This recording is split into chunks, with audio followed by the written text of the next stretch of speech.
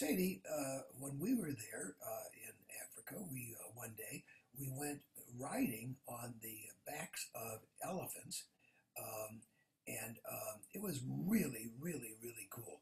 Be sitting there right next to their neck, and you're sitting there. I mean, there's no saddles or anything like that. You're just sitting on this right behind this elephant's ears, and Gigi was right smack in front of me, and I was on the next elephant. And I'd say maybe there was six or seven elephants that other tourists were going on this this line.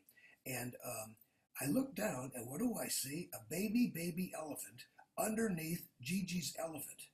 And this elephant had given birth maybe 3 weeks earlier, 4 weeks earlier. And the baby elephant walked all along the trail with us, with Gigi on top. And this elephant, the mother never stepped on her. Everything was just perfectly perfect. And how they could coordinate between a baby and a mother and somebody walking on their back, it was absolutely amazing to see that.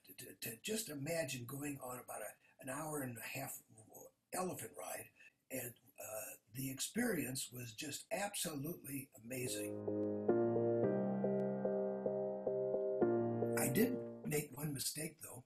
When Gigi and I got there, we got there just in time for dinner, and it started turning dark a little bit. And we sat there and we had a drink and we had a nice dinner, very good dinner.